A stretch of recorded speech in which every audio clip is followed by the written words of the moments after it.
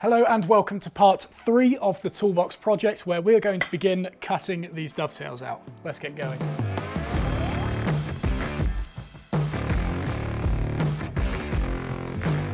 Okay, so in this video we're going to be doing the sawing of the dovetails and also the chiseling of the baselines all in one video, whereas in previous series we have broken this step down into 2 individual videos. So again, as always, if you feel we've glossed over a few bits, go back and watch those videos. It's also worth saying at this point that we are not going to be doing anything with the miters. And the reason for this is we've got quite a few steps between now and assembling the box. And so if we've got these fragile miters sitting on either end, there's going to be a much higher chance of us accidentally whacking them on something and damaging the joint. So we're not going to cut those out until we absolutely have to. So this is the setup I'm going for in terms of work holding. Nice and low in the vise, getting a sliding dead man across, and we're going to keep both sides of the component fully supported.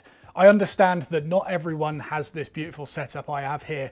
The main thing to take from this is just ensure that whatever area you're working on is fully supported. If you're using a quick release, that might involve clamping it on the right hand side of the vise and then the left hand side. If you've got a twin screw vise that is able to accommodate the whole thing, brilliant, but that's the main thing to take from this. Just make sure that it's not going to vibrate at all while cutting these tails, because it's quite thick material. So my method for doing this is to establish the top line with a saw first, and then once we've got that established, focus on the one going down, as opposed to trying to hit both of them at once. So in practice it looks like this. We're going to angle the saw up and nibble away at the back edge of the component.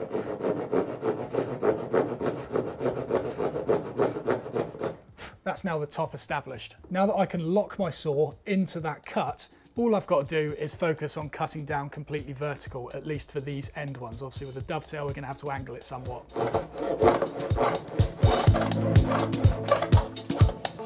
Same again for the other side, nibble away at the back edge and then just track that line from back to front. And then once it's established on top,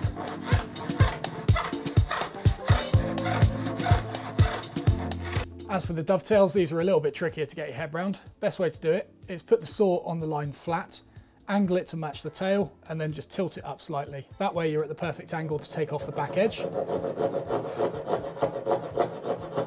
Then once you're flat along the top and it's established,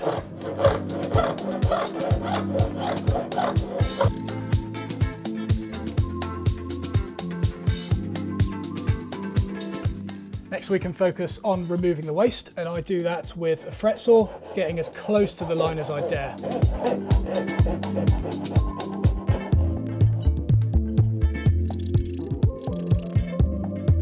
And here's a quick tip for you regarding clearing the waste in large case sides like this. It's a little bit obsolete in this case because I can just cut from left to right instead of right to left, but let's say you've got a side that's too wide to fit your saw in, and therefore you can't actually cut properly horizontally. In a lot of cases, people will resort to one of 2 things. The first one is fitting a spiral cut blade in their coping saw or fret saw so they can go down and then cut horizontally like this. It's a good way of doing it, but you've just got to go out and buy a blade and wait for delivery and all that. The second option is to buy one of these saws that has a pivoting blade on it. A lot of coping saws have that functionality built in. New Concepts, who make this saw, have a higher spec design that has that built into it. However, in this case, it has neither of those. I've got a standard blade on here and just the cheapest fret saw that New Concepts do. So how would we get around that if I couldn't fit this case side within the frame? Well, it involves the use of pliers, and no, it is not bending the frame up to get clearance, it's actually twisting the blade. This is a technique I learned from Chris Schwarz on a short course I did with him like back when I started woodworking. But you actually bend the blade itself. You got to be careful, obviously, that you don't completely overdo it, but that blade now has a twist on it, so I can go in like this, I can make that turn, and now I'm cutting horizontal with the frame up here.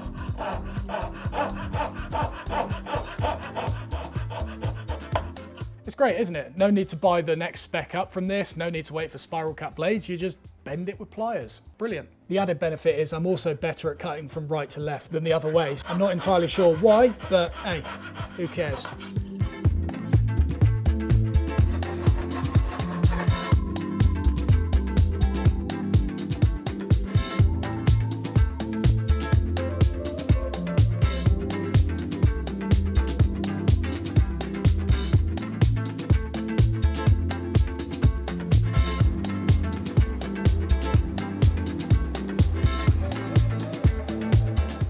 Okay, so the next stage is going to be chiseling out the waist down to the baseline. And I haven't said this before, but I would always recommend using eye protection for this, just in case you get some rogue end grain come out, ping off your hand and hit you in the eye. It has happened to me before, so yeah, just chuck them on, it won't do any harm. The way we're going to be doing this is by sighting along the line so we can see if the chisel is going in perpendicular or not. And we're actually going to be using a variety of chisels to clear out the waist here. This is a little trick I shared in a previous video, how to chisel correctly, and it works really well for when we've got lots of sockets to clear out. So what we're going to do is use these narrow chisels to clear out the majority of the waist and get it to within about 0.5 millimeter of the line. We're going to be working down to halfway from either side to meet in the middle. And then when we do that final chop on the baseline, we're going to swap to as wide of a chisel as we can fit in there, which in this case, it's not quite that one, so it's going to be this one. This means that the chisel responsible for that final cut is going to require less resharpenings throughout this process because it's not going to be responsible for clearing out the majority of the waist.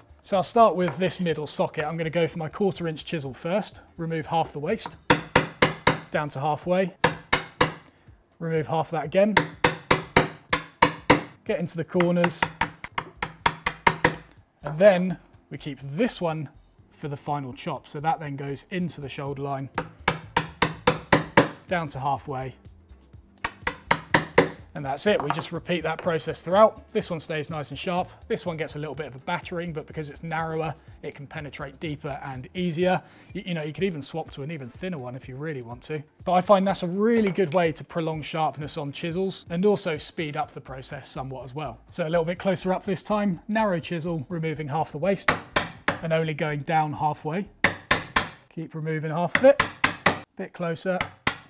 And then for that final chop, chisel goes into the line, right into the corners, and down to halfway. So then if we just break away this stuff in the middle, you can see that I've sort of stopped around about halfway. If you go all the way through, then you don't know what's happening on the other side and you'll probably end up undercutting it. So it's important we stop around there, flip it over and work again from the other side. Also, when you're doing this, ensure that you're clearing out the chips from underneath the component as you're chiseling down into it. The last thing you want is for when you're chiseling, it to be rocking all over the place. Not only is it somewhat unsafe and inaccurate, but you're also losing a lot of power transfer with your chisel every time this ricochets off one of those shavings. Whereas if it's planted on the bench, you're going to get much more bang for your buck with a chisel. Right, I'll see you on the other side.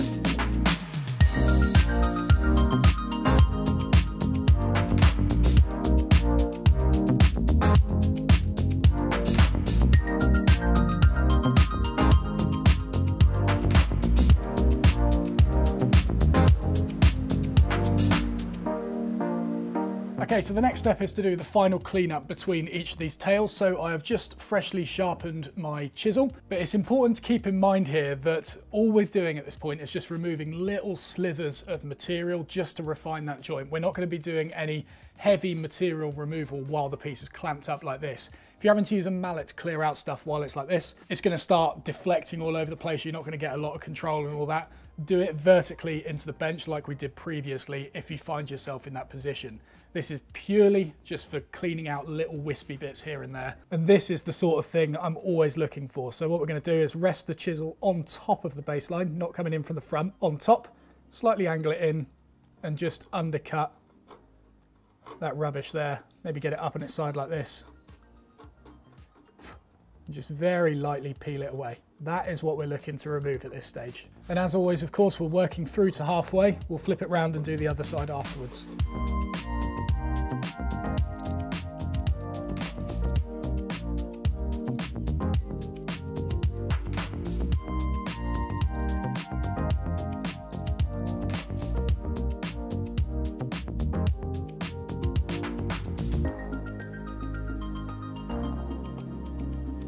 All right, and there you go, that is the tails done. So in the next one, we're going to focus on transferring those tails to the pins and also getting them cut out all in one video. So as always, thank you very much for watching. If you enjoyed the video, please do not forget to press the like button, subscribe if you haven't already, and I will see you in the next lesson.